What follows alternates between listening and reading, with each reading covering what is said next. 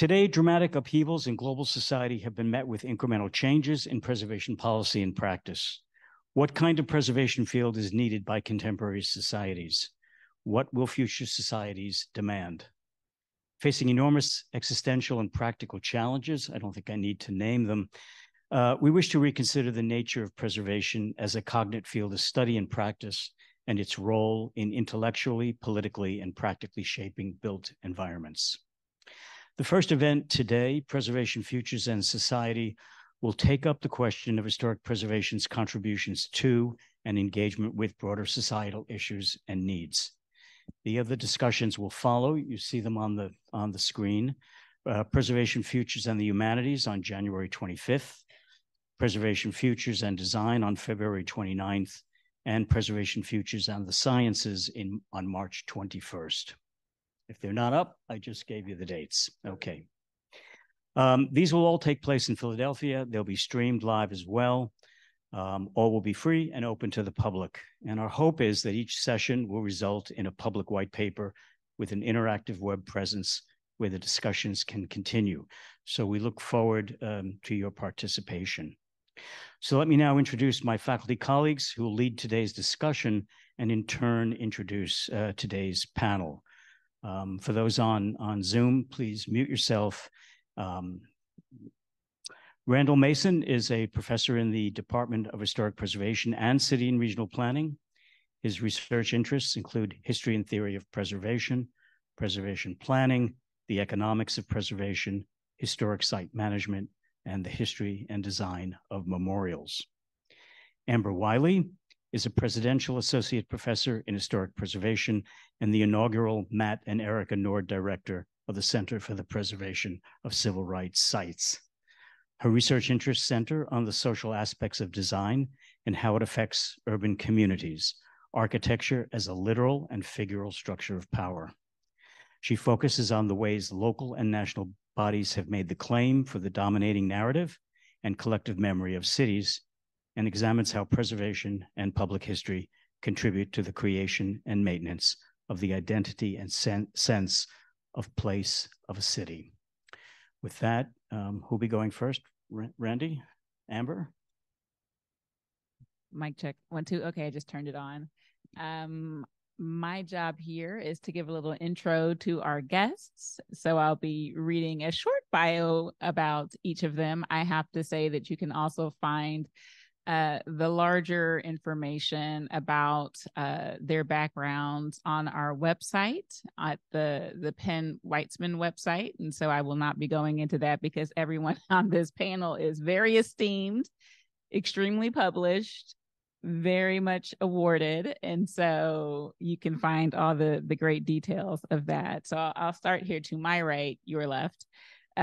Fallon Samuels Aidoo is a preservation planner interested in the history and future of real estate that is vital to cultural resilience and community survival, especially ethnic heritage threatened by disinvestment, development, deterioration, and disasters. That's a lot of good alliteration.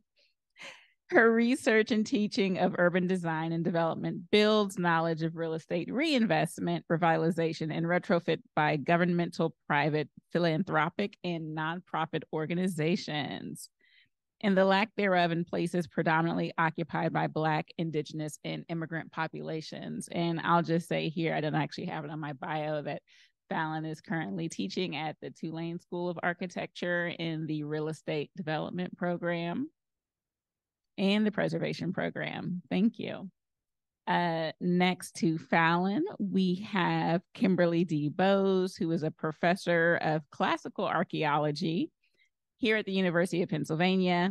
Her current research addresses the economic histories of Roman working people and the poor. Kim uses archaeological and historical evidence to reveal the lived experience of the 90%. I loved that. I was like, the 90%, the vast majority of the people who actually occupied the Roman Empire. The majority of the ancient population who labored, from small farmers to artisans, enslaved and free. We have Camille Z. Charles, who is the Walter H. and Lenore C. Annenberg Professor in the Social Sciences in the Department of Sociology and Africana Studies, and in the Graduate School of Education at the University of Pennsylvania. Her research interests are in the areas of racial inequality, racial identity, racial attitudes, intergroup relations, residential segregation, and higher education. So thank you for allowing me to welcome our esteemed panelists. I look forward to the conversation that we'll be having.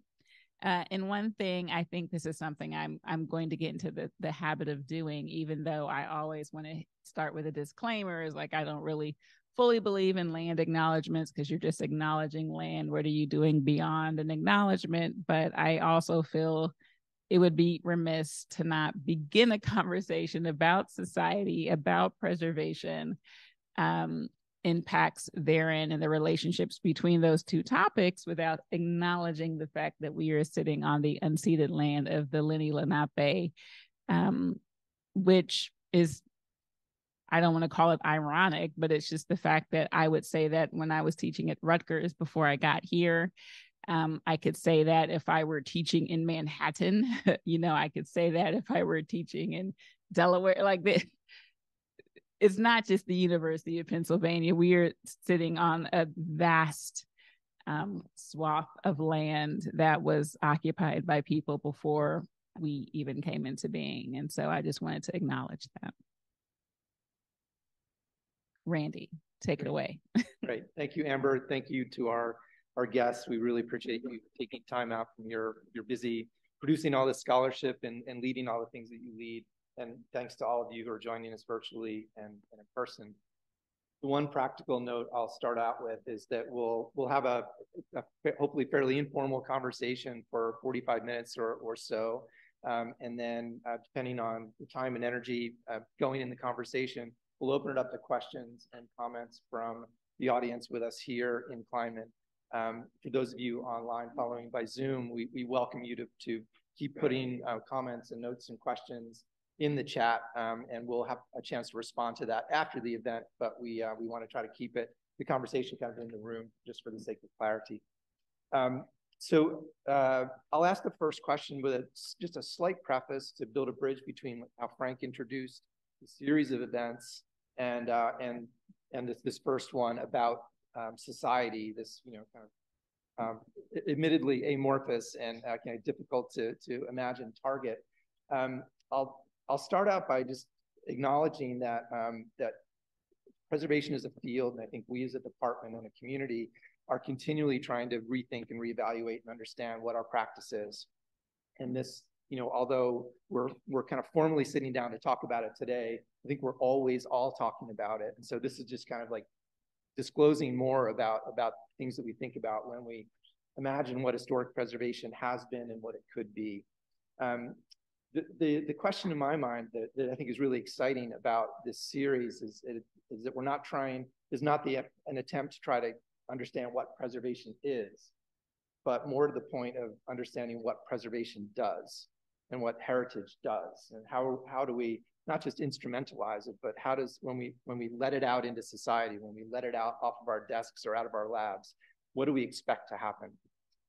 There's a long history that I also think is fascinating, but it's more nerdy, about like how over time there have been all these implicit ideas about how heritage works and how preservation works. But I think we need to be a lot more explicit about it and more searching about what those impacts of heritage and preservation are out in the world. But to start the conversation among this particular group, we wanted to ask you first from your personal perspectives, through the lens of your experiences and your work. How do you see heritage and preservation connecting to broader societal institutions and issues and groupings of society? And just because Camille made the mistake of sitting next to me, I'll look to her first to start off, but just a couple of minutes, maybe each of you, to talk about personally where you come to heritage. I actually hadn't thought about it in quite this way until you sent that question. But I mean, I think for me and sort of understanding racial attitudes and inequality in the United States, and I think it also speaks to the comments you made, Amber, about land and land acknowledgements, is that heritage, it tells us what we're supposed to value.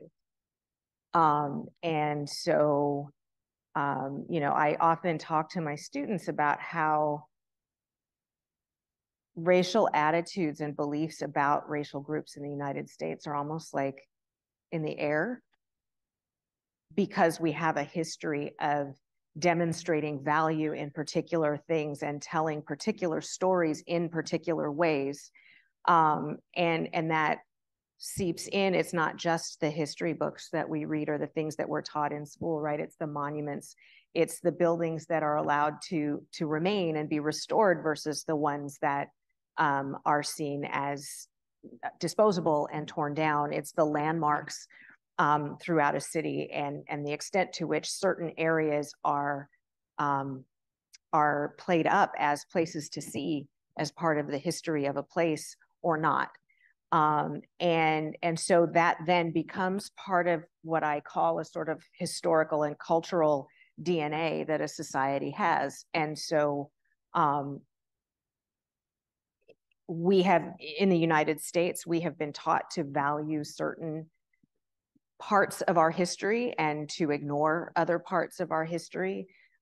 We have been sort of, to a greater or lesser degree, coerced into believing that certain stories are true, and I'm using true in quotes, and that other stories are not true or are less true, that certain stories are important and certain events are important and other things are not.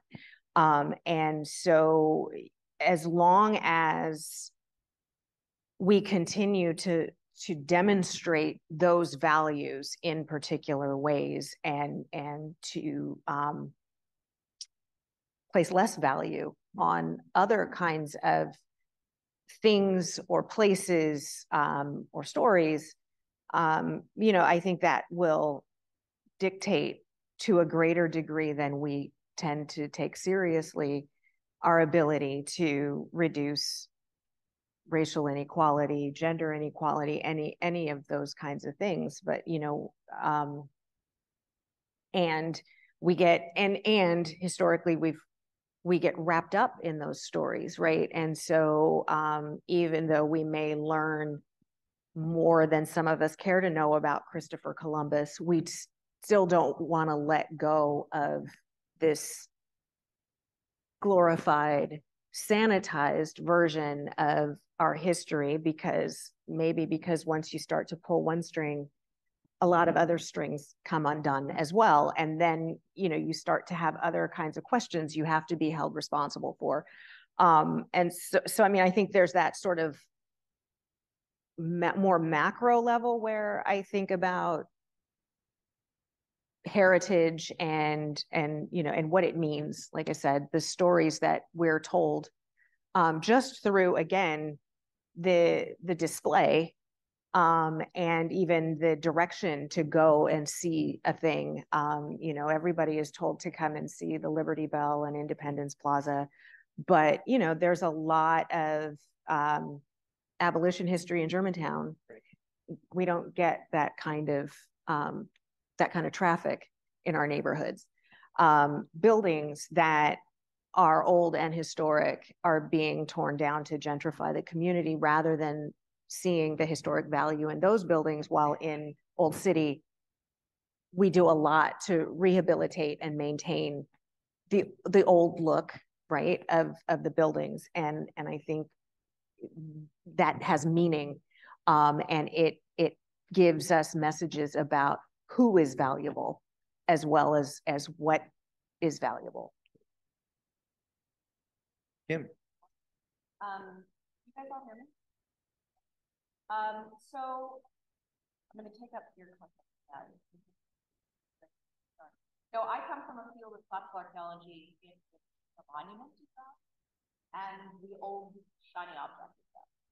And as an archaeologist who works on foreign working people, 90%, they find themselves very awkwardly in that spectrum of value.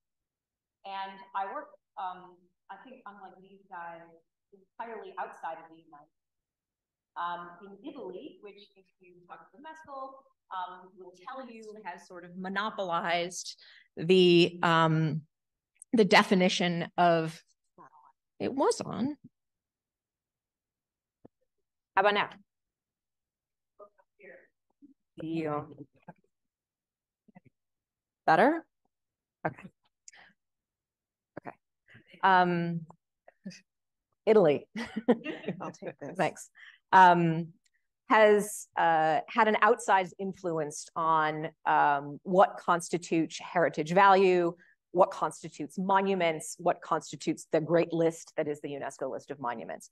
And in working in that particular context on the past of foreign working people, I found my own work really running up against these kinds of systems of value that are associated with things and buildings in a couple ways that were really interesting to me as an archaeologist, and I think archaeology as a field.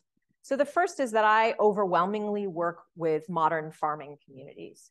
And farmers hate archaeologists for lots of good reasons. They're a pain in the ass. They come and sit on your land and take your land away from you, and they never go away. And they're a kind of like a vampire plague. And in order for us to do our work, that couldn't be true. The other people we worked with were farming communities, mayors, people who are trying to keep together a kind of rural world which is vanishing. And we went to them and we said, what can we do for you? What can this project do for your community? And she said, please don't build a house museum. Happen to love house museums. Amber was talking about house museums a couple of days ago. Please don't build a house museum. You're going to give us a burden. If you build a museum in our village, we're going to have to look after it and no one will come and visit it. And then somehow all this money will have to be taken away from road maintenance. Could you give us some money to build roads or repair our roads? And sort of said, well, no, actually, I can't. So that's what the communities that we were working with were interested in. No monuments, give us our land back.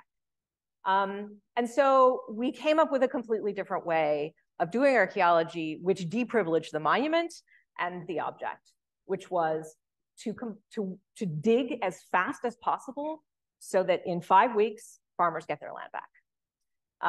And on the first day of the 6th week, their land is returned to them and we're gone. We've recovered the site and they can literally plow the next day. As a consequence of this, they saw us as people who respected what they did and saw us as co-stewards of the land because that's how they regarded themselves, right? We're the people who've been farming this land since the people that you've been digging up have been farming this land. And so to respect that stewardship meant to non-monumentalize, right? And to return things to the plow soil that we had pulled out of the plow soil. This is now increasingly working practice in archaeology as a whole, which is good. I think in our case, what was unusual is the speed with which we did it. We worked according to farming and plowing and seeding schedules, which is a completely different arc of time than, as Frank Montero can tell you, the arc of time that is the preservation of a historic site, which goes on sometimes for longer than it took to build the thing in the first place.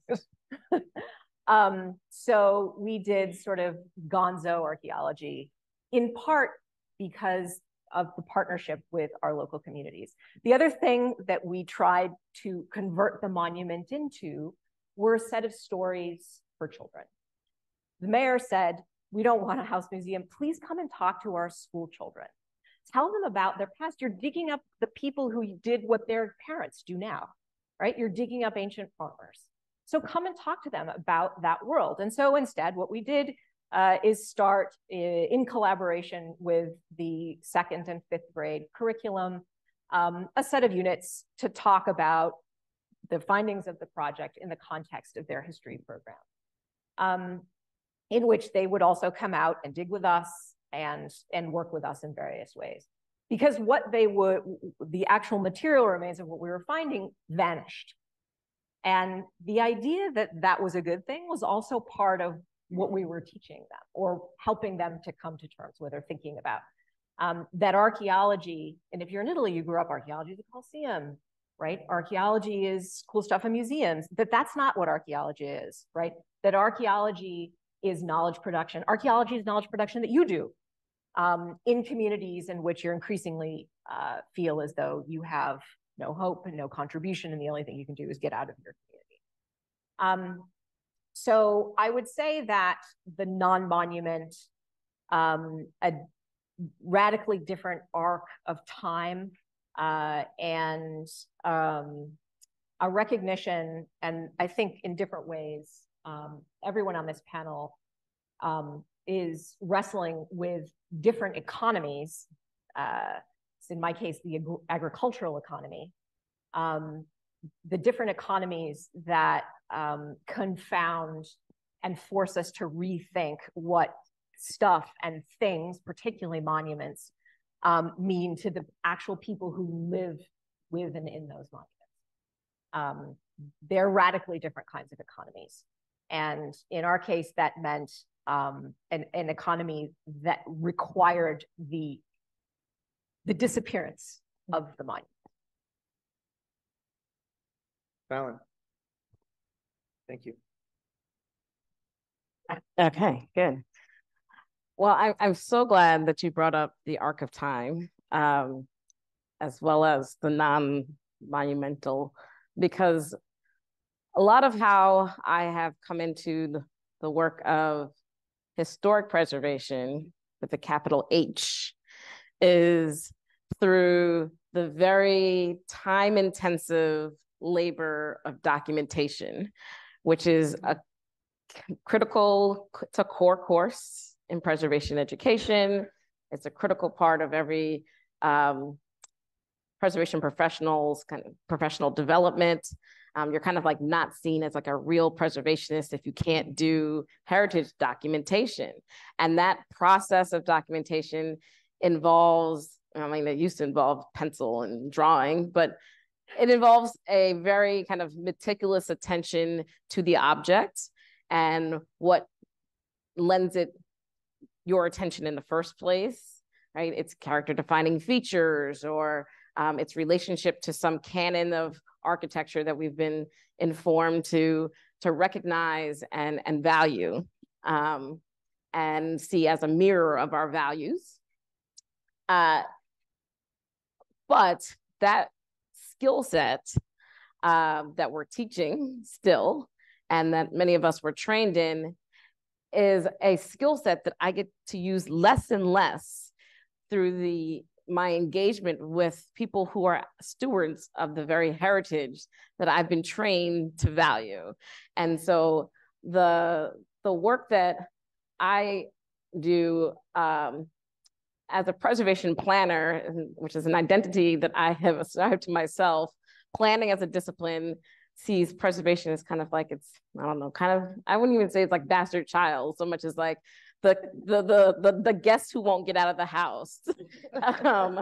And so really what I often am doing, I'm starting with the question of what value do you hold in this place, in this property that is you see worth carrying into the future? And what is infringing upon your capacity to actually engage in that stewardship? And what contribution can I make to that process? Can I remove some of those barriers? Can I facilitate the practices that you're already engaging in, maybe generations and generations have engaged in? And can I enlarge your own perspective about how you see the problems, right? This is the kind of work that I'm often doing with stewards, both individual, families, institutions, and almost without question, even the big institutional actors who are governmental entities or kind of private trusts, historic trusts, are less and less interested in documentation of the heritage. And to some, it's part of a larger kind of worldview that is shifting to an understanding that this is not going to be here at some point. And why would I invest so much in that practice? When there are so many other things worthy of our attention and our resources to kind of get a handle on. So that could be like understanding what is the existential threats. Like we should be measuring climate change, risks. We should be measuring the economic pressures that are being imposed on us, not documenting in HAB style drawings this building and the grounds around it. And so one of the critical questions that I have for my own work is society is a very kind of amorphous term and concept, but the social has a little bit more technicity to it. And for me, like, how am I helping to socialize the ways in which we are, as stewards, doing the work of preservation? Because the things that were previously socialized in schools, architecture, and in the profession of preservation, no longer hold value. And so I'll end this bit on saying that one of the interesting results of social media platforms becoming, as big as they are, to kind of in heritage tourism, like the Instagrammable place, right, is that it's a different kind of mapping of a place's value than the GIS mapping, than the survey mapping, and any kind of reconnaissance type of mapping. And one of the people, the descendants that I work with on a property in Martha's Vineyard said, why don't preservationists learn how to code so they can scrape Instagram? Like, why isn't that a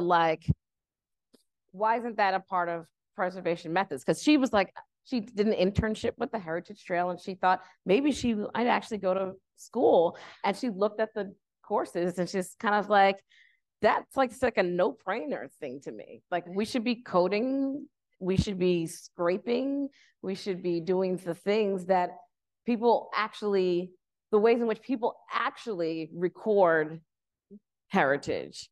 And so I don't know how to reconcile, I'd say, we can decide, yes, we're going to teach AI, we're going to teach, coding. That's not, the point here, but how does one reconcile the actual ontology of that with the epistemology of slow and steady and deliberate documentation of an object?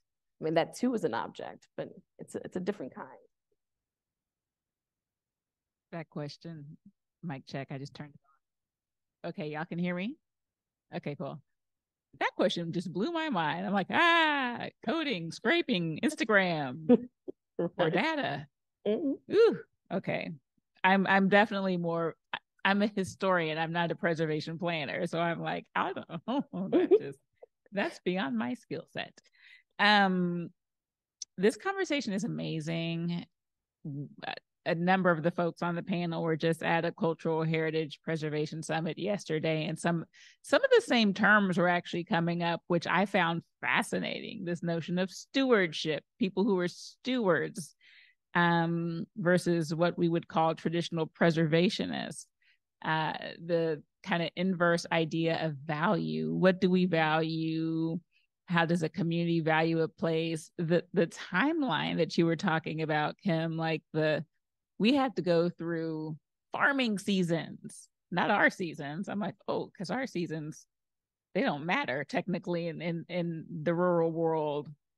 Okay. Like this is some really good stuff to think about. I don't know, Randy, if you had any responses or anybody else had thoughts.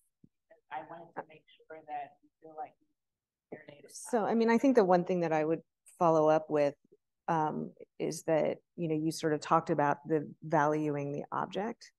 I think the thing that I kept coming back to was sort of status and power, right?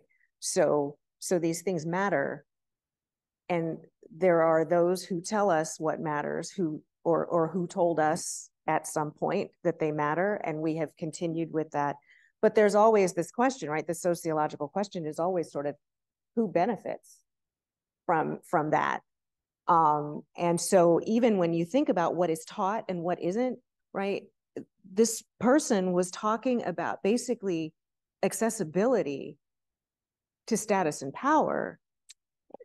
And usually the people who have the status and the power don't want that kind of accessibility, right? They want you to go here and not go here.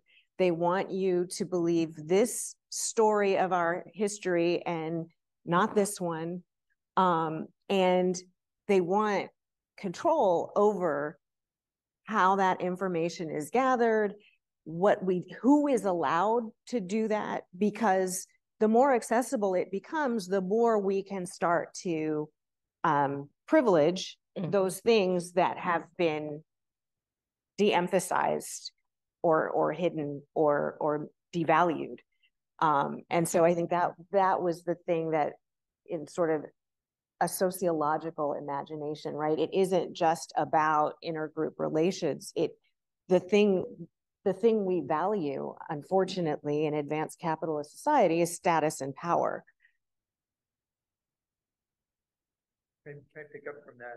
One of the things that I heard in all three of the responses is that, you know, in various ways, you see your work and society in different ways, centering more on the relationship between heritage and social processes or social phenomena in different ways at different scales, different time scales. I also hear different geographical scales, because it's not just about like understanding the monument, but understanding the place more broadly.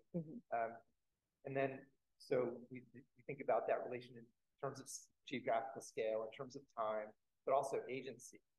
And I think particularly for this discussion that's organized around the idea of a profession that is devoted to preservation, devoted to heritage, that these issues are really consequential to us, and especially to the students. So this question is more pointed toward the students, is that as one thinks about opening up this question about who has agency to make decisions about value, the decisions about what kinds of methods we use, about how fast we go, and on and on. Like what is the future? What should the future look like in terms of how that agency gets shared, while still maintaining some semblance of the profession where we have standing enough to kind of to put our imprint on it, to make suggestions about how to document, what gets acknowledged as heritage. How do you see those two things getting rebalanced? I can maybe start. One of the things that I have a couple of PhD students who are interested in their primary field being preservation. And they're like, so did I miss something? Or is there not really like a literature for the field of preservation? I'm like, well, no, you didn't miss it so much as it's documented in all these different disciplinary venues and boxes, and it's not as readily accessible within the academic enterprise of knowledge sharing, but is widely shared amongst practitioners of preservation in various forms and forums. And one of the things that we as a profession and as a discipline, I think, would need to do a better job of before we even tackle, well, not before, but like while we're tackling this matter of expanding agency and making it more just in its operation, is that we have to actually be documenting our own agency. And we're not doing a great job of that, I would say, and not doing a job of evaluating how we're even doing that. So you have, how many histories of SHPOs and CLGs can you readily find in any kind of academic journal or major periodical, right? These are the primary entities that decide so much in the United States around heritage. And then looking more internationally, yes, there's been some studies of UNESCO and the World Monuments Fund, but frankly, like there's a lot going unsaid in a print format. A lot being shared in annual conventions and convenings around the world and within various geographies within specific countries. And so I don't think we know enough about our own agency to make the next pivot to how that agency can be better deployed towards the objectives that we're setting forth for ourselves. Sounds like good advice to your PhD student. I'm eagerly hoping that they will stay in the field and actually write their dissertations on something along these lines. Yes. I actually had a quick response to that, which came up in a conversation I had yesterday. So, and this is a very disciplinary kind of comment, like discipline, field, so on and so forth. Where in conversations of this gathering of folks who deal with Black heritage sites, there are a lot of numbers thrown at people. Well, there's only 500 something registered Black architects in the United States of America, and there's only this many Black women architects in America, and it's only a percentage of 1%, and da da da da. And then someone said something along the lines of where there's less than 60 Black architecture professors in the United States. And I was like, I don't even know if there's that many. I don't know who's keeping track. Like, I'm not sure that is true. I mean, sure, there's less than 60. There might be less than, I think it's a lot less than that, but 40. There might be less. Anyways, but then I was thinking, and as for Black historic preservation professors, well, we're here, and there's a couple more I can think of.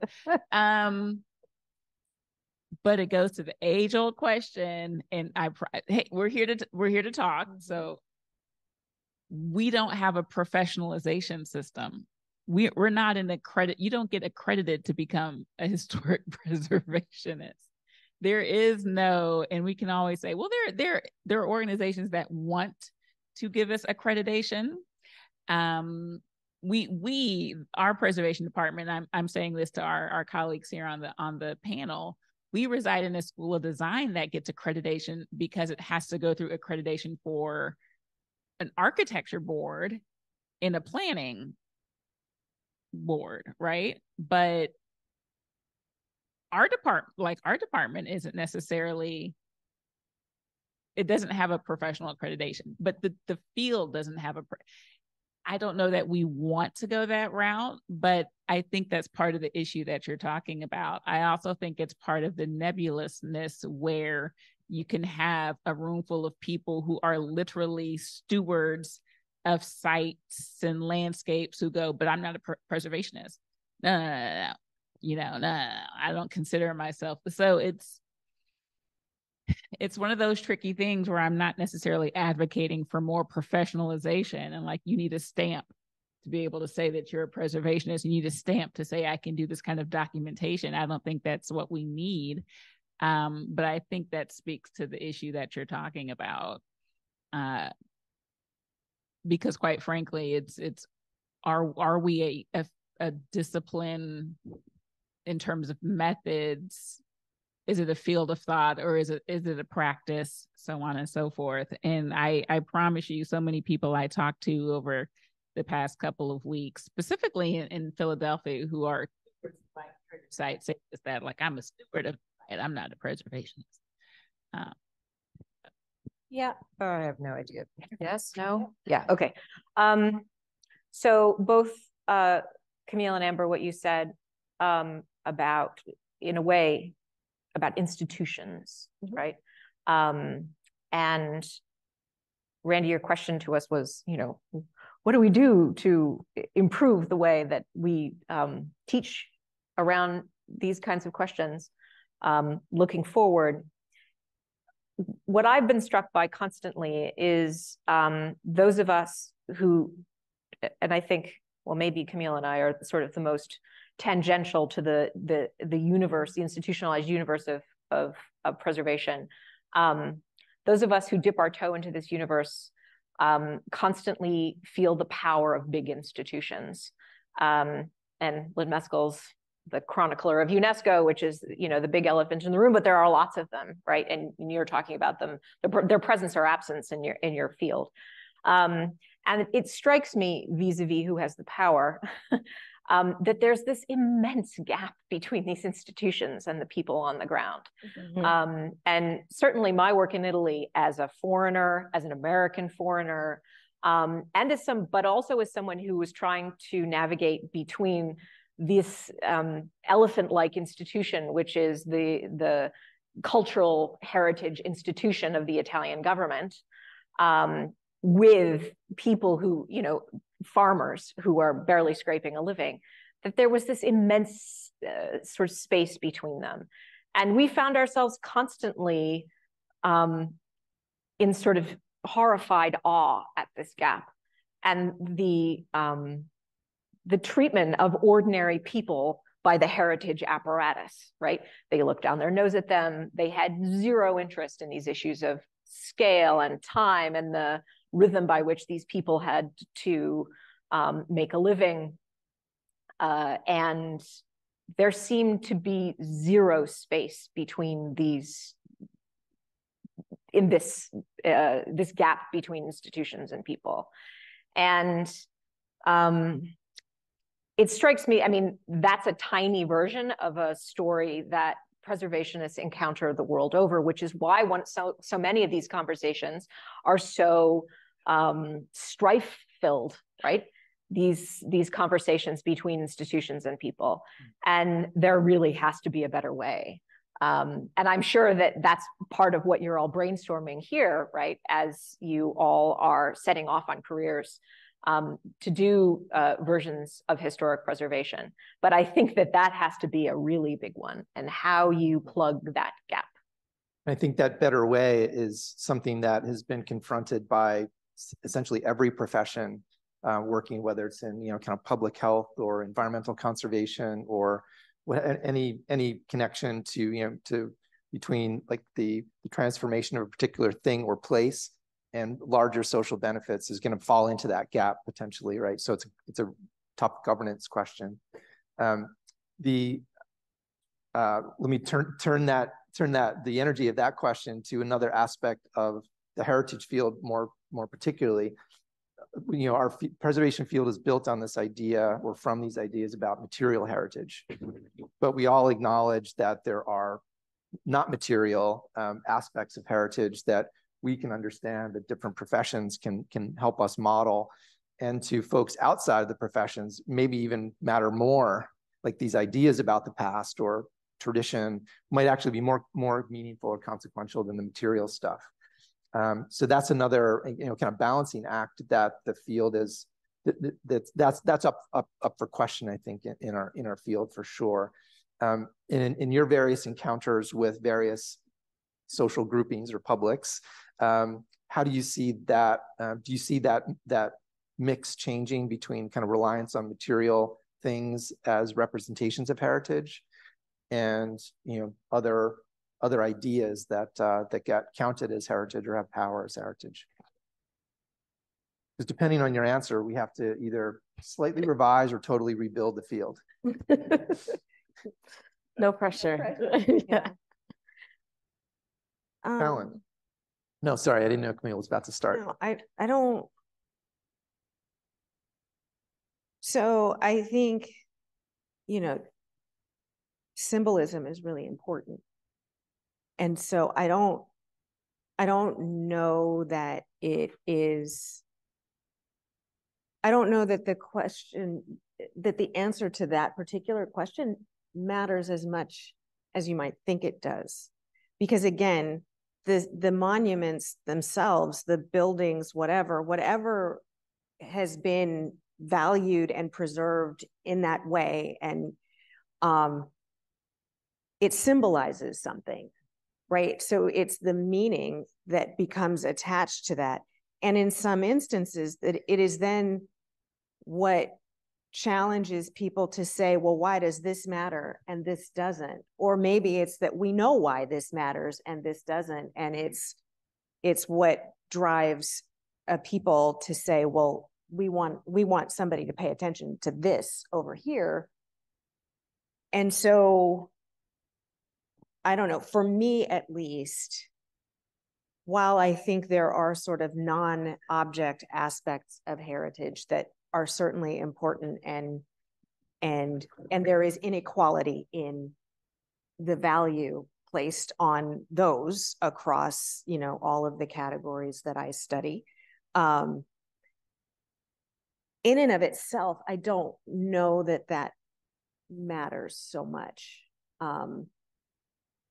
because again, we are socialized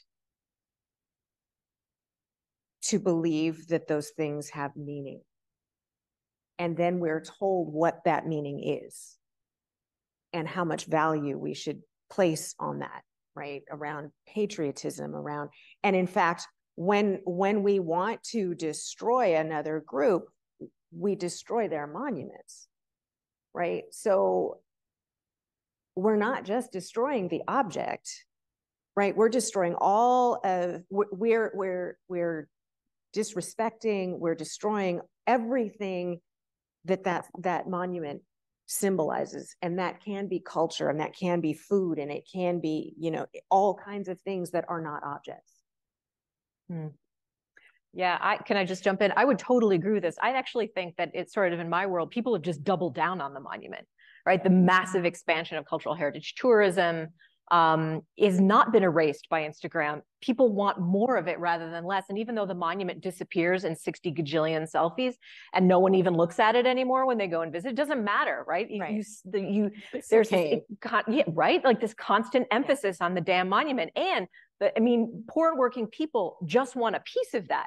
They don't want to say, just blow it all up, right? They're like, how can we get our monument, right? There's got to be something in the Met that we can get back and put in our village that people come and visit. Rather than a conversation that's a different conversation, right?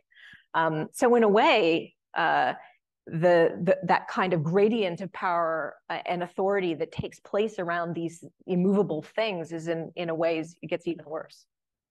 I have to flip this whole monument conversation bit because I inhabit a program at my School of Architecture that's real estate development, sustainable real estate development, excuse me. And in many ways, the profession of architecture, for better or for worse, I do teach a preservation policy and planning class where like the first module is the history of how we got to where we are at now, policy-wise. And it's kind of like why we all jumped in on the federal historic tax credit, and then the states followed suit. And why we've, despite many, you know, every time there's a state budget crisis, the historic tax credits come up for debate, like, do we keep the historic tax credit or the film credit, you know? And this is this debate that goes on in state legislatures. And there's been at times debate in Congress about the federal historic tax credit program. But we have built a monument to the tax credit. Yeah. The tax credit is a monument that is a very hard one to tear down in preservation because of what it actually demonstrates that we value. We value preservation having economic value to communities and to the individuals and institutions who are investing in the values that we claim are important, right? The longevity of the built environment and so forth and so forth. And so it's not just that it's about economic value, it's about us big tenting preservation, right? you don't have to really be a preservationist with a capital P. You just have to like, you know, rehab this one building and make it economically productive so that it has value in the place that it's in. And you too are a preservationist, even if you don't claim that identity, right? And you're part of the constituency when somebody comes to tear down our monument, right? You're gonna be like, no, no, no, the historic tax credit is really, really important. Preservation and all that is involved, the whole system that scaffolds it, right? The various administrative entities that determine what properties and projects actually qualify and yada, yada. So we have a value system within preservation that is highly centered around us having value to others, not just, and the work that we do having value, not just the objects having value. And now we can make a new monument that shows that we actually are not exclusively oriented towards the object-based work that we do having value to this broader world, but this other like stewardship of the institutions that we are involved in, the documenting of the practices, right? Whether those are agricultural or architectural, that ensure that these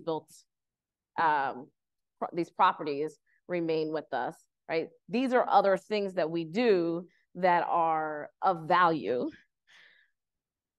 But the question would be, what's going to be our monument for that? Like, what's going to be the thing that we trot out, that the National Trust trots out to every legislator's office and can put in a one-pager for all their staffers to be like, yes, you know, the problem with the intangible heritage value system is not the value itself, but that it's harder to identify this thing that we're all going to fetally rally around. And that has value in all these different kinds of places, red states and blue states, and, you know, all the different kinds of places within our specific, you know, US context. I will say the one thing that is emerging is as a replacement for it's become an object unto itself, which is the community.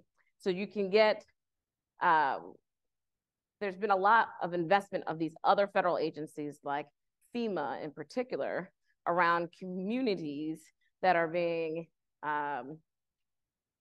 quote unquote erased, decimated, and so forth, significantly damaged by various storm events and climate change more chronically. And there are people who are invested in that, and which is why there's now federal programs of Gazoo that invest in the survival of communities.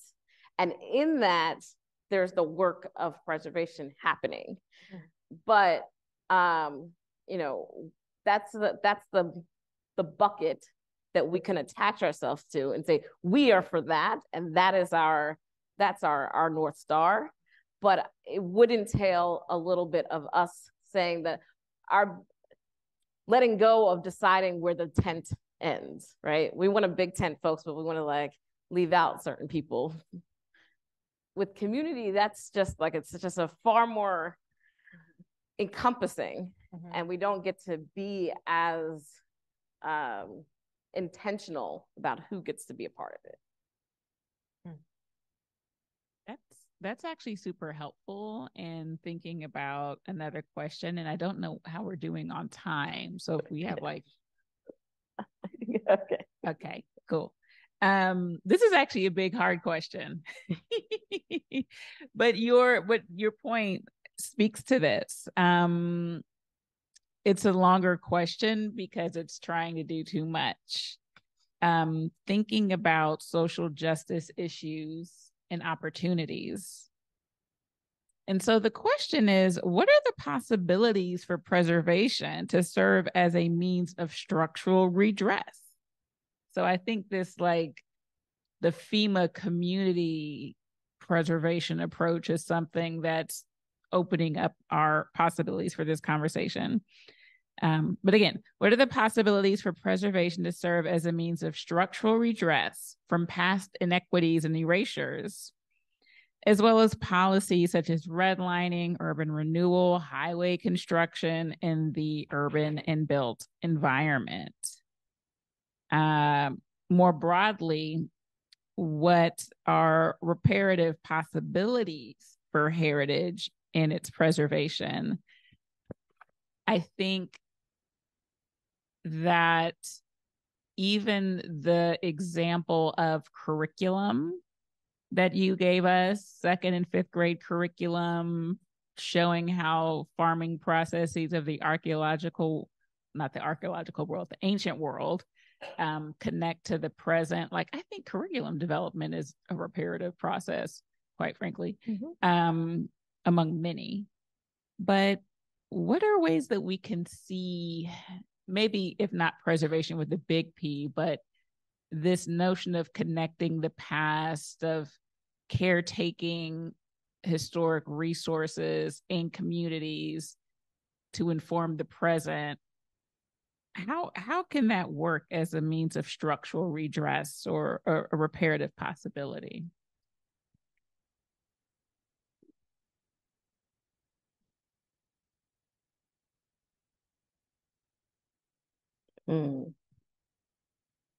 Yes. I would like to see it work that way. So it's like, yes. No. All right, I'm going to say this, but I don't know if I actually believe this. But okay, just because y'all aren't saying anything, so I'm just giving you time to think here. Preservation. I've always, what the hell does that? Conservation. All right, y'all have a conversation around these words in your discipline. Say it. Right. This kind of doubling down on non-change, nostalgia, and a bunch of other things that go into that word.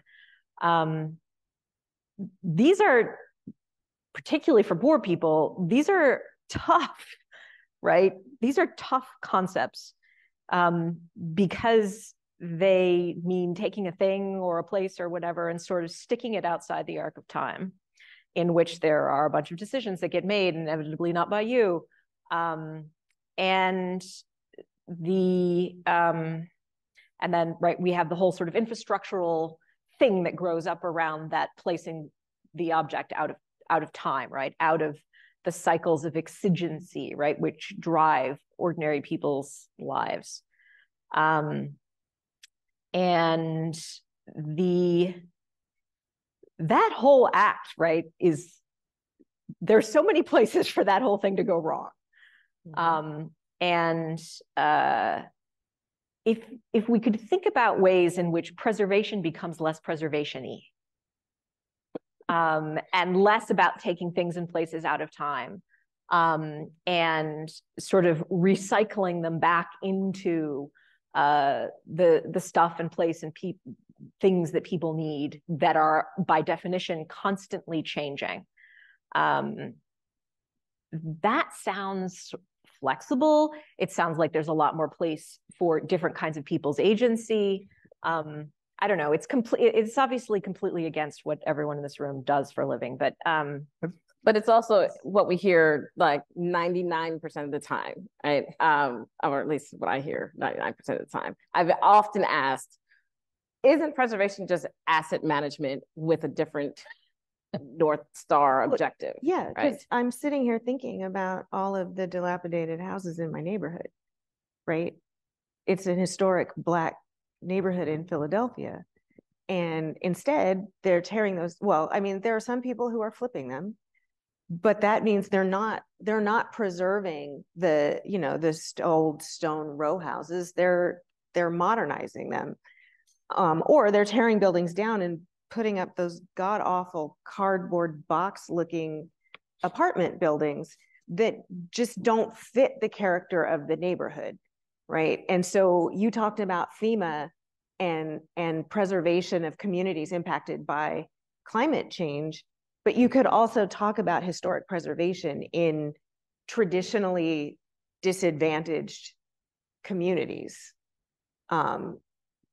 That makes far more sense, right? If you think about the people who actually live in those communities who might be able to stay if there was a movement around trying to sort of protect what is already there rather than making it new and better and pushing out.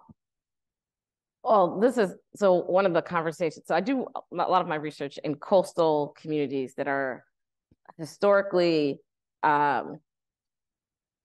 racially mixed in their kind of fullness, but have a very close-knit community of people of color that has survived generations, right? That community, those ties.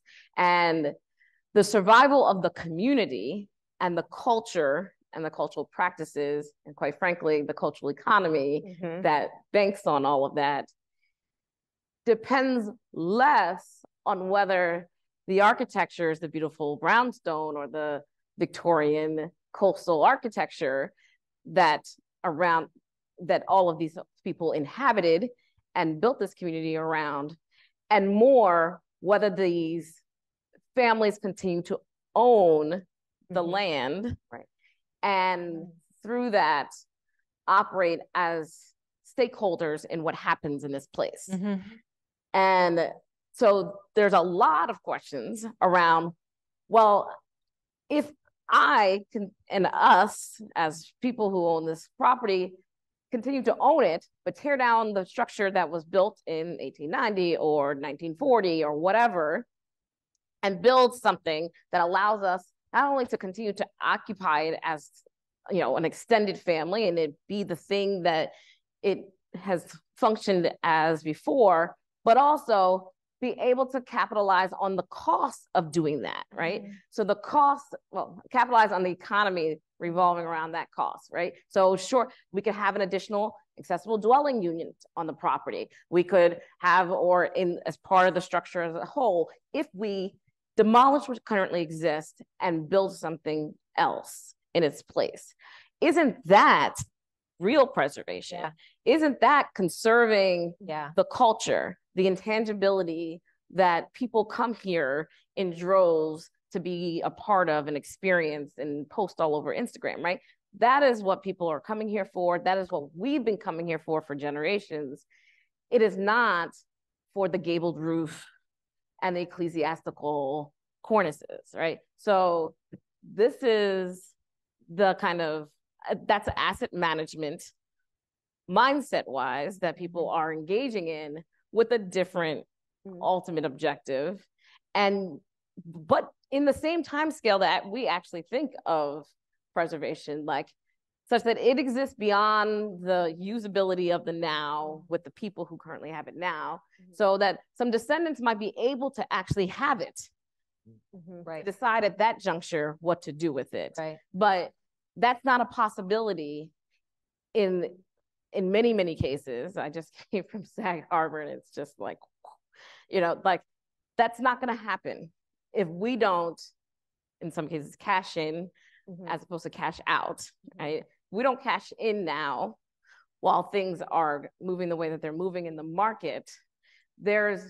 We will be priced out and have to cash out, right? And that is, and then people do ask, well, what is wrong with that, right? We could do that, and we can take the proceeds of that and invest it in the companies that are doing the development in this community. And we're no longer the individual historic house owner.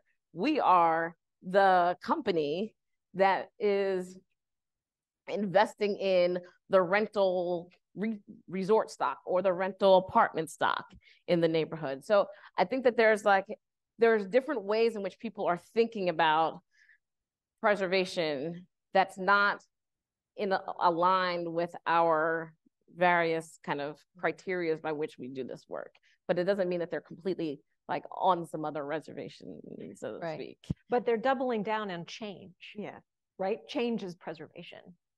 less preservation-y preservation and more changey preservation. It's landscape preservation. There's this great article that I enforce on everyone who takes my classes, written by an ecologist. It's called, title is Landscape Preservation an Oxymoron? Because landscapes are supposed to change, but preservation ostensibly in his mind is about not changing. Right. We realized that. I'm really glad that this came sharply onto the table about, what we call what we do. Because even if we are like super aggressive and on point and creative about reimagining preservation practice, if it's still called preservation practice, that might eliminate all of these connections that we're hoping to, or preclude the possibility of all these connections that we're wanting to make to co-stewardship or educational or otherwise. So back to, and I'm seeing over your all heads the preservation features name, like that might be, there is a discussion in the field at large and here as well about what we call the practice departments and how we identify, how do we connect to it. So a conversation about like, what should it be named. You all have 5 seconds to say what your version of it is. But I think that the naming is not an idle point, because to Camille's point about symbolism, to Fallon's point just now that like preservation of real estate, of ownership of real estate might be an object, not the building be an object. Those all more robustly to these broad and fuzzier conceptions of heritage. But that more, in my mind, more accurately describes what we want to do and what we want to signal to others that we're interested in. Mm-hmm. So I would say, like, I'm actually curious about what it's like for you to be in something that talks about heritage and preservation in the United States. Because, like, for me, that's very off-putting, right? It's very pilgrimy. Right, Revolutionary War. It's a place where it's just a very white Eurocentric place, right? And so I just sort of imagine undergraduates thinking about something that they might want to do, and I think particularly in a moment where there is just sort of great emphasis on colonization and decolonization, that something that is called heritage preservation, it is challenging, it would seem to me. So I mean, not to put you on the spot, and if you don't want to answer it, I understand. We'll look over there to the wall though. Yeah, I mean, I understand if you don't want to answer it. I'm just saying, like, it's fine. No, it's funny because that actually came up in our conversation about the name of the department. I was like, "Ooh, I don't want to use heritage. I don't know that we can use that now. Like, that's not really like." Because what heritage? Whose heritage? And it's funny because at a certain point, it seemed like, I'm just speaking from a personal and professional perspective, like, I was the fuddy-duddy of my friends, and they couldn't understand for the longest time what I did, family included, actually, now I'm thinking about it. And it got to the point when 2017 happened, when Charlottesville happened, and I went to UVA for my master's, and I was like, cool, I'm gonna be out here like ASAP. I thought I was going to get my doctorate there. Then I was like, no, I'm not. I'm leaving. Can't stay here. Then all of a sudden people were like, oh, monuments matter. I'm like, I've been trying to say this whole time. But from a different standpoint of like, why is this what it is? Like, why? So actually, my entry into preservation was in a school of architecture. But I was looking at my grandfather's neighborhood in DC, LeJoy Park. I'm always go back to my grandpa, who would say how majestic his neighborhood was. But I knew that neighborhood in the 80s and 90s, and it was what people called the hood. I mean, they're like, I wouldn't go over there if I were you. And I'm like, I've been coming here since I was a kid. Like, I don't really have an option. This is where my family is. And so my entry point into preservation wasn't the Pilgrims, but through a disinvested Black neighborhood, where then I could ask all the questions about why does Leroy Park look like this? Now it's hyper gentrified. It's one of the quickest gentrified neighborhoods in the United States in the 2010s. But at the time, this is 2000, 2003, when I'm doing my senior thesis, why does Leroy Park look like this and Georgetown looks like that? So like that.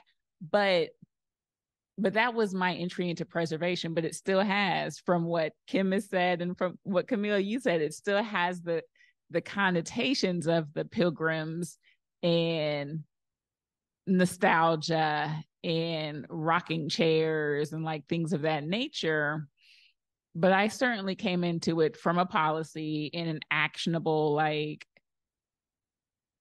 pushing the notions of what gets invested in and valued. We talk about valued versus what gets devalued and how that shows up in the built environment, which is not, I guess, when people think about preservation, that is not. And or heritage. And that's what I'm saying. Yeah. So in a sense, you were already in an architecture environment. It's true. Right. And so I guess I'm just saying, like, if part of this is attracting students from outside of an architecture or a policy environment, that heritage and preservation just, again, symbolizes something pretty specific. So I had that visceral reaction when I was, so I kind of was recruited into historic preservation. My internships were in historic preservation, working for the Smithsonian and their division of historic preservation, which works on all the buildings, a part of the National Mall and such.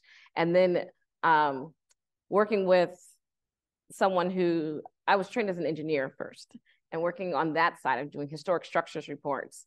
And so very much on the materiality of the thing and how to make sure that this thing continues to stand into perpetuity, or at least until a specified date where this material is going to deteriorate and we need to replace it with something else. But the point being that, like, it was very clear, even as somebody who was coming into architecture and into preservation from outside of it, that the preservation was about what was historic. And some people, and then, of course, I then learned who those people were, decided what constitutes historic. And that was a very specific category of things. But we all, I will say all, I'm going to kind of be generous, will recognize that is a very problematic praxis in which that is being determined in terms of what qualifies as a historic property, historic place, and such. That was the category that made it okay. But then I did work outside of the United States where heritage is the word. And this whole thing that you would have like historic be this determining filter for who's doing the work and how we're doing it and what we're doing work on was not really a thing. And so working in Panama and the UNESCO sites, and UNESCO was considering adding another site to the list. And they, that was my foray into how the term heritage was used globally. And what I came away from that was that it was the term utilized for the ancient and its descendants in terms of like modern colonial architecture, anywhere and everywhere.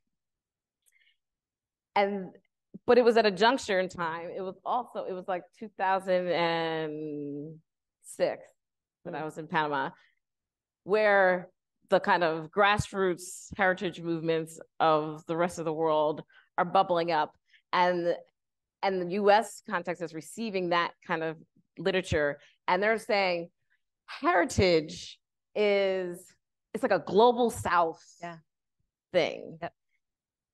We in the North, the global North, have definitions for what we consider to be worthy of preserving, and so yes, other people think heritage is whatever they value, but we think we have like rubrics. We have rubrics and we have criteria and that are lettered from A to F, you know, like we have a whole system by which we operate and an apparatus for that. Those people over there, they have heritage. And if those national trusts of all those respective countries want to continue to kind of, if they want to, how they engage with that is really like their problem, right? But here in the United States, like we've solved the problem preemptively.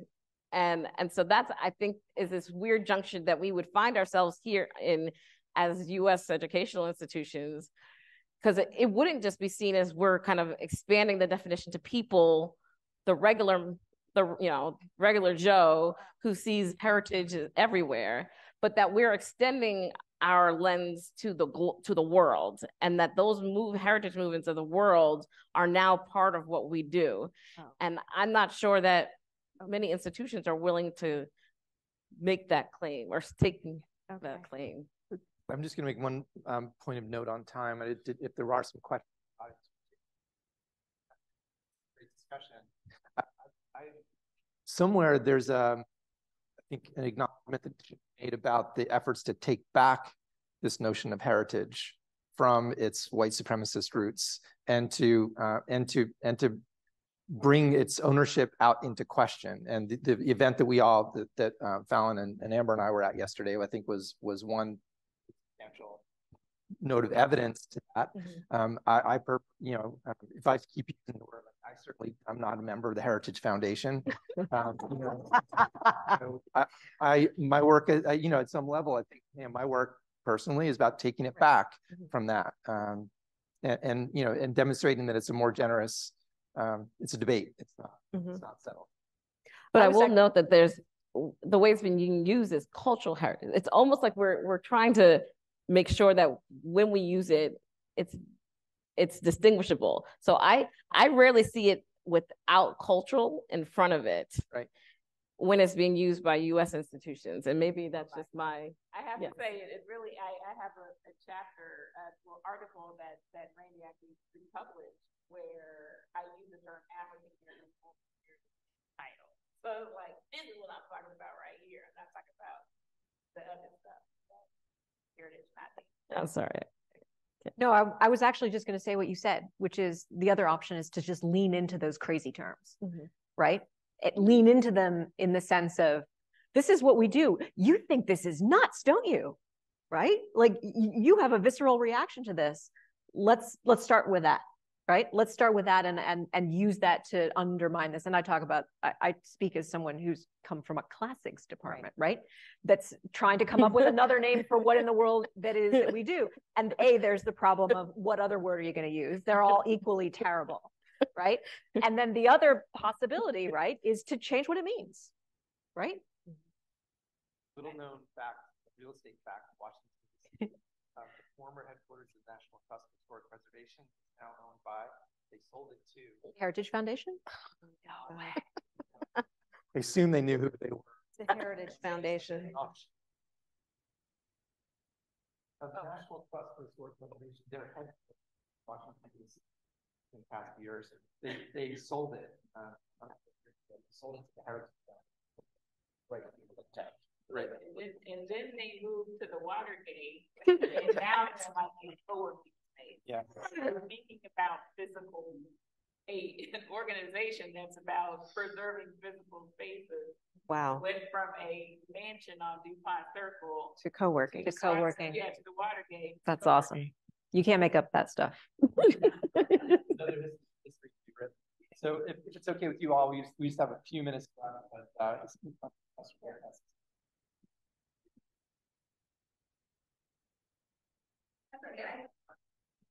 thank you so much. That was really, really awesome. I love you all very much.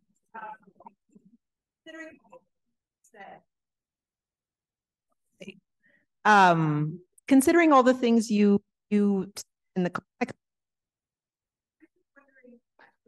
perspective of the two of you who are in the field, what you think the greatest potential for preservation as a field is right now, considering this and that, and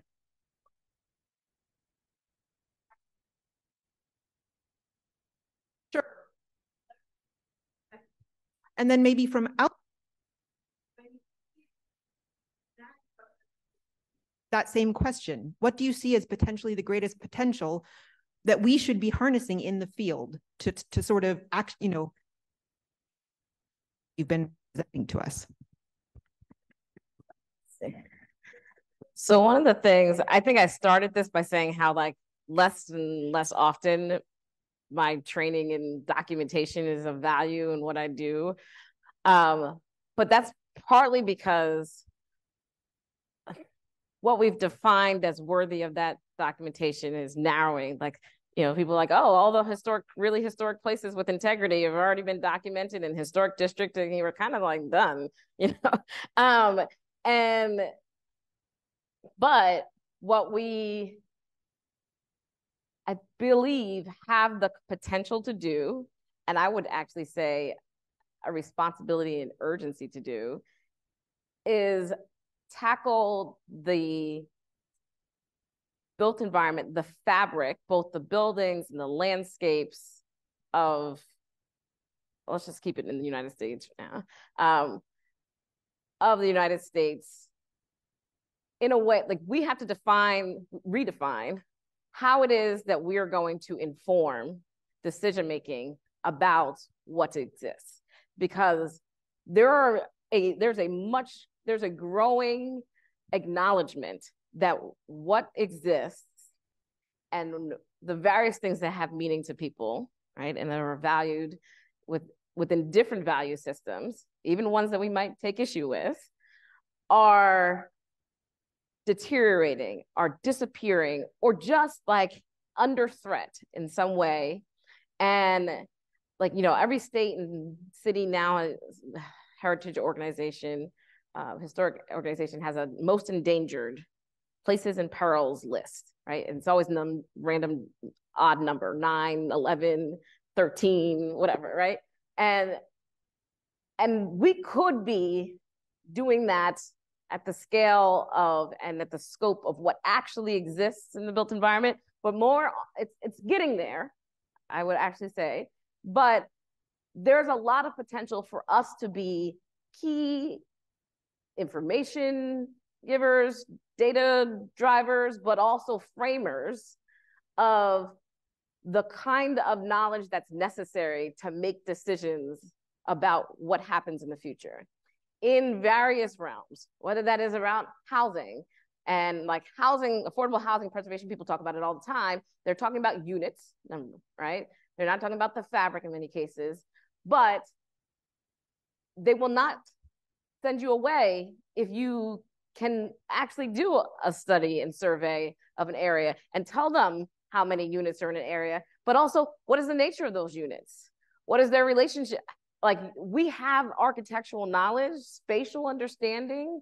We have a sense of, yes, there are units, but those units are going to be completely crap in 5 years' time, right? And you're going to have to finance a new set of units. Like, we have knowledge that we're not deploying because we're so focused on or funneling that knowledge into a set of prescribed outlets. And so where I see potential is for us to, yes, we can continue to do nominations and continue to work the kind of NPS system to the full extent of that affords us, but that we can also do this other work that helps others see, who are not, you know, as in the weeds of the field, see value in what we do and see how we can be of value to what they do.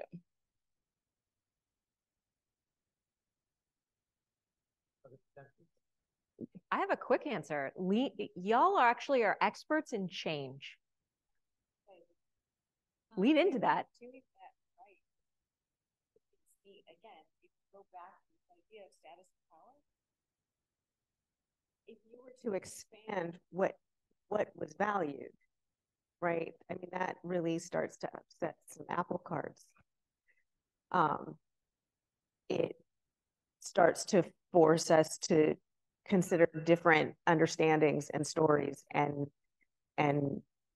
histories that, you know, again, I think we're starting in the United States, we're starting in a more symbolic way, right? So, you know, I was talking about working with the Smithsonian and monuments, but I thought about Monticello. And so now they will at least stay for and they've rehabilitated some slave quarters, right? But there is a lot of that history that doesn't make us look so good as a country that has been purposefully hidden. And the same is true with Indigenous people and Indigenous land and all kinds of things. And so there is great power in that. And it also makes it dangerous for some people, right? To me, that's all the more reason to lean in and do it. But I do think that that's important, and I think that would be attractive, right? I think that there's a generation of students who aren't coming in necessarily from architecture or engineering who would see that as really meaningful and powerful and interesting. Great. I'm afraid we're going to have to leave it for time because everybody has something else to go on to. This was super generative and valuable, and I want to thank all of you for all the thoughtful comments. Amber and I are going to be writing up a digest for a journal called Platform, so we'll be sharing that with you. Meanwhile, I think Frank has his marching orders to go write that memo to College Hall. We're going to be the Department of Change. I took notes. Former Department of Classics. That's actually maybe do some other recruiting. Well, first, I want to thank Amber and Randy for pulling together an amazing panel. You sure know how to make good panel. Really, you have set us off on a fantastic trail to come. Please, those in the room and on Zoom, join us on January 25th for Preservation Futures, which will look at the humanities. And panelists, thank you so much for giving your time and some really terrific material to work from. Thank you.